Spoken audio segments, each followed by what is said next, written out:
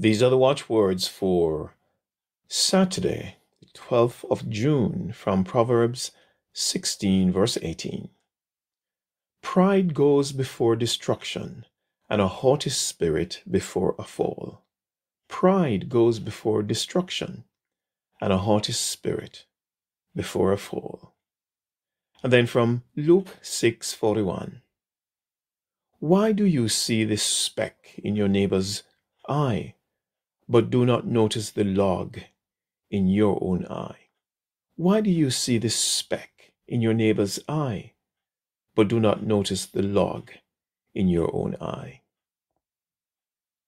Courage, pilgrim, do not stumble. Though your path be dark as night, there's a star to guide the humble. Trust in God and do the right. Our Heavenly Father, forgive us when we are quicker to see the weaknesses and the failings of others, and slow to admit and to recognize our own failures. In like manner, we are quick to see the prejudices and the biases of others, and slow to see our own. Dear God, give us, we pray, the humility to own our own log in our eye, to own our own biases. We pray in Jesus' name. Amen.